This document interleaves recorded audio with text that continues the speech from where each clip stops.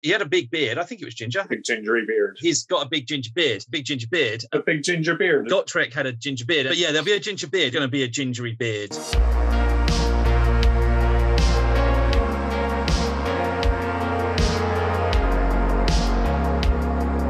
Hi everybody, welcome back. It's only 2 weeks since our last update because we're doing an entire mini Tale of Four Gamers in 7 weeks total. So yeah, updates coming fast. Thanks for gathering. Everyone has made some sort of progress into the world of Warhammer Underpants in some way, shape or form. But I'm going to mention the biggest bit of progress, which is we have a date. We are going to play a day of Warhammer Underpants at Warhammer World on Good Friday, 15th of April. And that's the plan. We're going to go up on the Thursday night, maybe play some Warhammer 5th edition, and then hang around all day playing Shadespire. So anyone who wishes to join us, that is where we'll be, in the bar of Warhammer World, playing Shady Spires. There is a very real concern, of course, now. There'll be so many people want to come and play Shadespire that Warhammer World will be overwhelmed with thousands and thousands of Arbitorian fans. I mean, you're right that it's a small concern. But it is technically possible.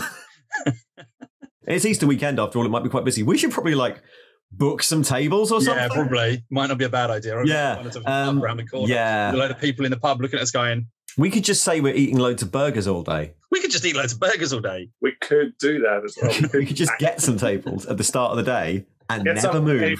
And some burgers, yeah. Okay, so that's what's happening though. So anyone is welcome to come along with your Underworlds gang and gang band, warband team gang, and play us. But Gary's very good at this. The rest of us aren't. Well, I might be unwittingly good and not realise how good I am at it. Well, and with that, let's start with you, Russ. So it's been 2 weeks since you announced that you were an ogre pirate. Gar! And he has been started. So how's the modelling coming along? Yeah, it's actually really fun to paint. I've not even started the Noblars or the monkey. I've put base colours on my parrot. I've decided It's obviously a parrot, not anything else. And I've painted quite a lot of, I want to say, Garlock. Can't really see him because it's quite dim where I'm sat. Mm-hmm. He looks a lot better in actual photos, which you've got and you can share at this precise moment, perhaps. Yeah, it's been really nice to paint. I've sort of gotten quite a bit done. I'm thinking I can manage to pull off quite a nice end result if I manage to not balls anything up. But so far, it's going quite fun. Brilliant. So going well. Is it it's a nice kit to paint, or is it just the fact that it's just one model is what's good about it? I think it's nice to have one big model and 4 small ones. I mean, the 4 small ones I'll try and put a lot of attention into, but they are so small that even then they still shouldn't take long. But it is nice just to spend ages painting one big model and put a lot of time and effort into it. Yeah. I think I did sort of ponder a little while ago painting some busts, and I think painting something like this is probably the closest I've ever come to painting a bust. I mean, it's nowhere near as big as just a bust, obviously, but it's a different way of painting almost. Yeah, I've never done anything like that. I suppose because I'm not a fan of painting. I don't enjoy the act of painting. So I enjoy having things I've painted that look good, but I don't enjoy doing it. So usually painting something for a game is what gets me to paint them. I'm lucky that I actually enjoy sitting down and just zoning out. I tend to sort of either listen to football in the afternoon on a Saturday, or sit there and just, I've been rewatching season 1 of Picard and things like that. Just, background listening. I relax a lot while I do it. So I actually really like painting. Cool. So I don't mind once in a while spending a lot of time on one thing. Of course, sometimes you've got a unit of 20 to paint. You just have to power through. But painting something like this is a lovely change of pace. And we got some games in, which were your first games in a while. How did you find that? Yeah, the first game, I'm trying to think, I think the final score was 26 glory to 2. I thought it was 17-2, but okay, yeah, I'll take 26. 17-1 at the end of the second turn. I think it landed up even worse in the end, didn't it? Yeah, maybe. I don't know. It was nasty anyway. Me and Russ went to Bad Moon Cafe, which I'd never been to before, and played some Underworlds last week. So I took along Lady Harrow's Mournflight, because they were more or less painted. And I just, when I got there, opened Illusory Might, I want to call it. I don't even know the name of the deck. I opened it when I got there and then shuffled it and started playing with it, not even having flipped through what cards were in the deck. Yeah, so Illusory Might is one of the Rivals decks they make now for when you're playing Rivals, as in you're playing with your faction cards, but you don't have a faction that has enough cards. They were quite fun to play against. They had a nice little their Inspire mechanic is if they spook through you. So the Inspire mechanic was really fun, actually, and it feels really thematic. The other ones I've got that I haven't yet finished painting, I've got Dreepers, somebody's. Dreepers, Wraith Creepers. That might be. That's right. That sounds right. So I've got them as well, and they've got, I think, the same mechanic, and I think that's quite nice for anything ghosty. But yeah, the mechanic was fun, and in the second game, obviously, I managed to scrape a 7-7 draw against Thundrix.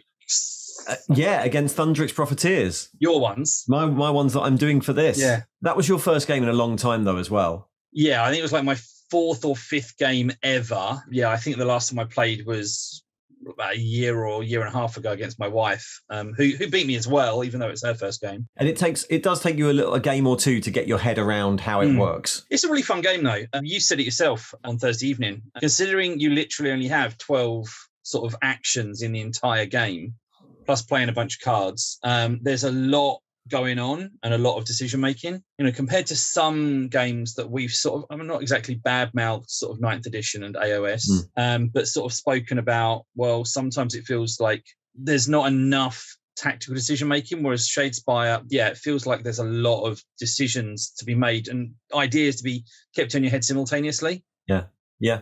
So I really, really like the game. Great. Brilliant. But so far, haven't played with the Pirates. No, I'm going to save that until they're painted, or at least till the big guy's painted, which will hopefully be, I don't know, I reckon it's going to take me at least another week or so, maybe 2 weeks to paint him. He's moving along. I'm pleased. I've been posting sort of little teaser shots of him on Instagram, and I'm really pleased with his trousers so far. So hopefully the rest will go as well. So Russ has got fantastic trousers. Bobbie, how are you doing? So you've been painting. So yeah, I've started painting. I've got 4 figures who are all about equally as detailed, and it took me a while to work out exactly what I wanted to do with the scheme. I'm still not entirely sure what colours I want to do with all the little baubles and pouches and whatnot they've got. So it's going to take me a while to actually get them finished, but I'm getting there with them. Did you find all the spare parts you needed? I did, yes. Luckily, I managed to find a web store that had the head that I needed to fix my figure. Did you get exactly the same one again, or did you get a different one? Oh, no, I got a head from the Blood Knight kit. Right. Because got some nice female vampire heads to stick on them. Great. I think I remember seeing the build you did, actually, because I think it was a grey head on a red body, wasn't it? Yeah. And you've not had a chance to get any games in, but it sounds like you've been going through some of the cards and the rules and things. Yeah, I've not played any games yet. I did get the Essentials deck as well. Mm-hmm. I had a guess at what things I wanted to do, which is not play any objectives and just beat the absolute snot out of everyone because I'm playing vampires.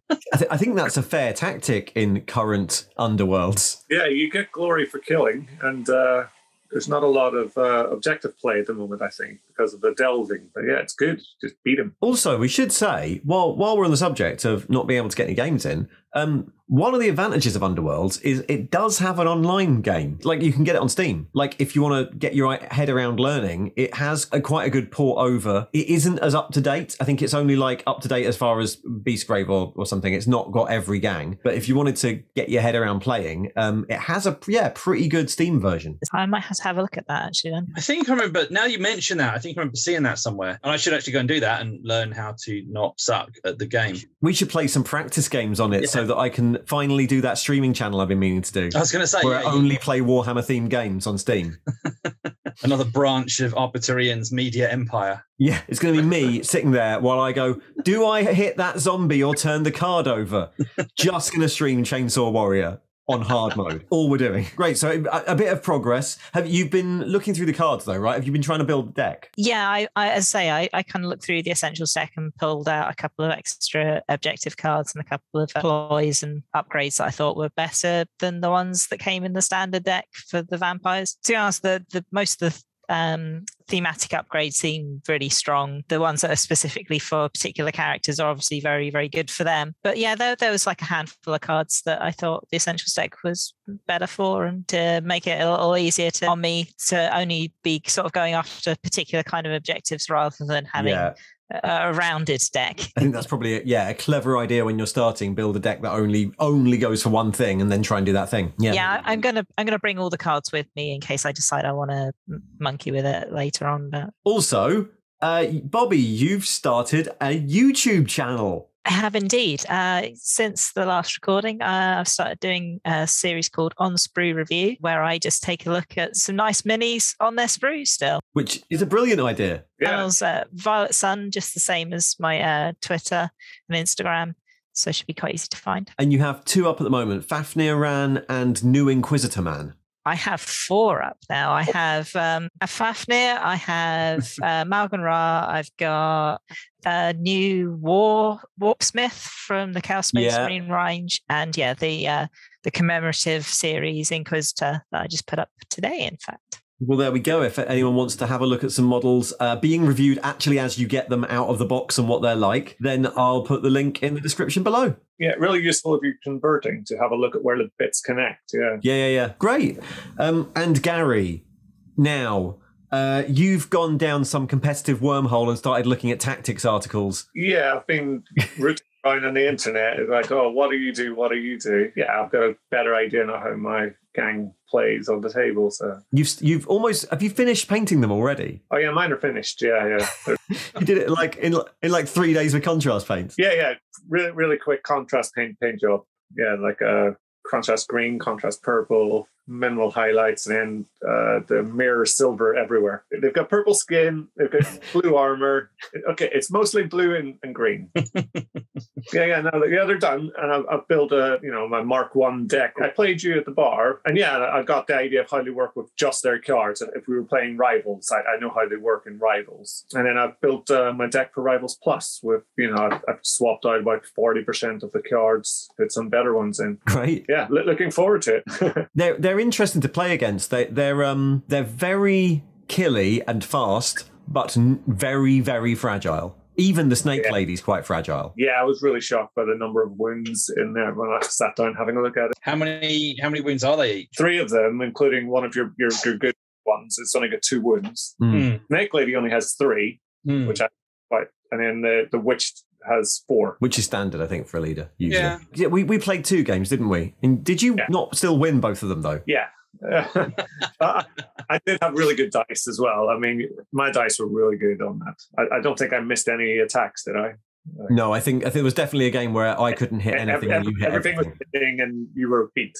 Yeah. Sorry, I was going to mention your complete inability to roll a critical on any dice Thursday night as well. Yeah, so this is what I've been finding. So I'll get to modelling in a bit, but I've played now 3 games with Thundrix, and it's interesting. So as you know, my gang's quite old in the world of Underworlds. They don't have enough cards to form their own deck, so I've borrowed 3 from the Essentials deck that were just pretty basic. It's interesting. What I tended to find was that they've all got quite long-ranged good weapons and they're pretty defendy, but their weapons only do 1 damage until they upgrade. The way they get inspired is by completing an objective. So after a couple of games, I very quickly realized that actually I needed to get rid of half the guards in the deck I've got, objective cards, and replace them with surges, because it's the only way to get them inspired quick enough to make them damage 2, which is really, really important. There's some objectives which want you to run over and get objectives in the enemy's quarter, which seems like with move 2 people is something you're never going to do. So there's a lot in that deck which don't feel like very good choices for the gang. It feels like a gang where what you want is a lot of things you can do on your turn in your half with surge objectives. So I've been slowly getting the hang of them. They're tricky, but I can see how if I can find the right objectives, then they would be quite interesting. You've seen which cards like sort of stay in your hand and don't get scored, and yeah, I think after 3 games it's clear to me now which ones are just very difficult for that team to score. And also ploys that you don't use are sitting in your hand. And I wonder about the ploys, because like Dread Pageant, and it's interesting what you were saying, Bobbie, I tend to find that the ones that are specific to a person are the ones I use least, because you don't know if you're going to get them and that person still be alive. Right, that's the trade-off. It's a good card if the person's still available. I think I need to do a bit of actual deck building now, given that I'm using an old team, and I think when this team were written, no one was expecting you to just play with their cards. Yeah. So yeah, regarding painting, I'm doing really bad. I'm behind all of you. Which is weird. Yeah, it's been really busy. I'm about to go into like 10 days straight in a theatre doing 12 hours a day, so I'm not going to get much time. I was hoping I'd get to base coats before I played you on Thursday, Russ, but I haven't quite yet. I've basically, so far, I have highlighted them the palest silvers I have. I have started putting all the other metallics on, so coppers and golds and gunmetal colours. It really would only take me an evening to finish off that. The idea for this gang is that I'm going to do all the metallics, and then I'm going to use every weathering method known to man to make them the dirtiest, rustiest Dwarden floating the skies of Underworlds, and then just painting their clothes on top of that. So that's the idea, and I'm quite looking forward to that, but I do need to get round to it. They won't take long to paint because of that. All of that will take a day or so. I just need to actually get round to doing it, and I'm really busy. So I'm behind all of you. I have not got a painted gang yet. Disappointed in you, Ian. I know. I was expecting to, like, if I wasn't doing this show, then I would have done that thing where I paint them and then also paint an army of them for a laugh. Yeah. But I was going to say, like, I mean, when we did Taylor 4 Gamers last time, you pretty much cheated, painted everything like a day after we started filming, and then just revealed the photos one thing at a time. I did do that. Yes, that's true. Yeah. No, this one though, I think I'm going to be up to the wire. It's very likely that I don't get anything done until I'm on this show until the 30th of March. I go on holiday from the 31st of March to the 5th of April, and that gives me a week and a half. Yeah. To get them done and finished. I am quite enjoying the models. They're a bit detailed for me. There's a lot of stuff, but I'm hoping the weathering thing might solve that. And if it does, I do quite like the idea of an army of them. But only if I can paint them in like this. If this looks good, if I can just spam them with weathering dyes and it looks good, then yeah, I might do an army. That's one thing I forgot to mention actually about how I'm painting Garrock Black Powder. I found a YouTube painting channel from a guy called Sloan Ranger. I don't think he actually lives in Sloane Square. I don't think he's that sort of Sloan Ranger. I think he's just, called Sloan or something. But he was doing a painting guide for Gotrek. Oh. And so pretty much like, the white and blue trousers and the skin are all just how he did it. Yeah, I should actually acknowledge the fact that, I've used his trousers recipe and I'm going to be using his skin recipe. But yeah, Sloan Ranger, I've only watched those videos of his, but he's actually, his videos for Gotrek were really good. So I'm actually planning to try and watch some more of his videos. And a big ginger beard as well, or was it ginger? He had a big beard. I think it was ginger. Hang on, I've got the page open here. You said you're going to give your pirate a big gingery beard. Oh no! Well, here we go. Because Sloan Ranger Studio, he's got a big ginger beard. Sloan Ranger Studio has a big ginger beard. His Gotrek had a ginger beard, and that was the third thing. Sorry, I'm not. Have you considered getting Gary to model for you? Maybe I should get Gary to model for me. He just needs to put on a lot of weight and shave his head. But yeah, there'll be a ginger beard. It's going to be a deeper sort of Albany red rather than a bright gingery fire slayer, but it's going to be a gingery beard. Well, that looks like we've all made some progress in the 2 weeks since we last did this. Well, thanks everybody. We have one update left before we get inevitably to this event, which feels very short. We'll reconvene in 2 weeks and see how far we've got. Until then, let's meet and try and play Underworlds online, I guess. Thanks, everybody. Bye. Bye. Bye.